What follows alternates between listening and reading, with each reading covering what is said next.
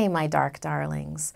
Before we get into today's episode, I wanted to tell you about one of our sponsors, without whom this entire show would not be possible. 2020 is the perfect time to start thinking about 2040. With Robinhood, you can invest in the markets and earn interest with a competitive APY on uninvested cash. They make it easy to get started and learn as you grow with an intuitive app experience and no commission fees on trades. And stock prices don't have to hold you back. You can buy a piece of a company you love for as low as $1 and build your portfolio a little at a time. So buy 1 share, buy half a share, 3 1/4 shares. It's up to you, your budget, and your goals. Your first stock is on the house when you set up your account. Go to scary.robinhood.com to learn more and claim your free stock. Annual percentage yield on uninvested cash is paid by program banks and is variable. Robinhood Financial is not a bank. The free stock offer is subject to terms and conditions. All investments involve risk. Other fees may apply. Visit rbnhd.co/fees. Did you know these video episodes tell just one of the fan-submitted stories that we adapt for the podcast every week? The chills and spills continue on the Something Scary podcast. Hear the rest for free on iTunes, Spotify, or wherever you listen to your podcasts. Hey, I'm Markeia. Want to hear something scary? Never respond. The phases of the moon are looked at as signs of renewal and transformations. We know that in the full moon, we should beware the werewolf bite. But did you know in some places when the moon goes dark, wandering entities hunt living vessels? They're looking for a final resting place, and they will get there by any means necessary. There's an old Bengali folktale that offers a warning for those traveling at night on a dark moon. If you suddenly hear someone call your name from the darkness, never respond, for the night spirits roam ready to prey on the living. Even in the city, the legend of the Nishi still had a presence, an odd warning that Alaina's superstitious parents had instilled in her since childhood. Nishis were night spirits of the dead.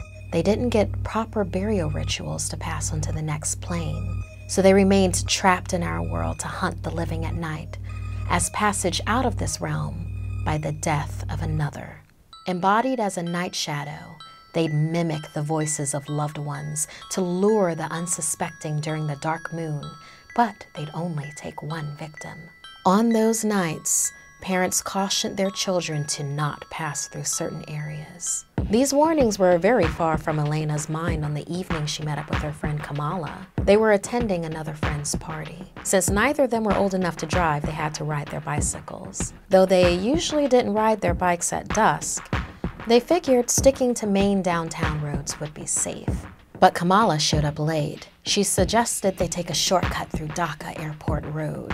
Alaina's bike tires screeched. No way. She protested, looking up at the moonless sky. What about the disappearances? Sighing, Kamala said, there's always someone saying, beware the Nishi on Dhaka Airport Road. Haven't you seen the videos that say it's a hoax? It's just our parents trying to scare us, like their parents scared them from biking at night. Begrudgingly, Alaina agreed, as she knew it would shave off 30 minutes. They cut through the bustling traffic to the grimy side street. Alaina felt something was off as soon as they entered the industrial alleyway. They'd been down it dozens of times before during the day, but it took an eerie life at night. She kept having the feeling that someone was watching them. As they pedaled through, the whistle of wind from biking gradually got clearer and clearer, as if the sound was whispering to her. Alaina, over and over. Do you hear that? Kamala asked, biking beside her. I do, and we gotta get out of here, Alaina responded as the murmur started to sound like her mother's voice. Quickly, she began to accelerate, clamping her teeth together as she rode and forcing herself not to answer. She began to recall her parents' warnings about the Nishi. Never respond. Under any circumstances, never respond. Suddenly, Kamala shouted for her mother. "No, Kamala, it's not her!" Alaina shouted, squinting to try and catch a glimpse of her friend who was right beside her. She immediately knew the Nishi was on their tail. Kamala quickly turned her head back, slowing down with a gasp, and jumped off her bike out of Alaina's view. The sound of Kamala's empty bicycle crashing against metal grates in the alley. Fear shot through Alaina. The Nishi had grabbed her friend. From the corner of her eye, she thought she saw a darkness leach onto Kamala, dragging her behind the trash container. Horrified, she lost control of her bike and spun out, thrown to the ground, hitting her head. "Alaina, are you okay?" Kamala's muffled voice drifted in through the ringing in her ears. "I'm so sorry. I thought it would be funny to prank you." Groaning, Alaina touched her head. There was blood. Slowly opening her eyes to see her mother's hand reaching out to help her up. "Mom?" Alaina asked, confused. "Alaina, take my hand," her mother's voice beckoned. As she reached out, darkness whipped around Alaina's hand like vines, and she looked up to see her mother's face morph into a grotesque entity that pulled her close, squeezing the life out of her.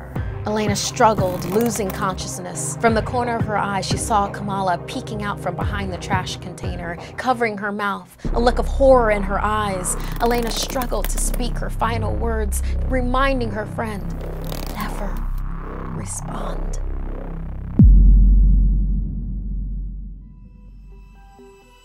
Thank you to all of our patrons. While we do run a limited amount of ads, the show would not be possible without your support.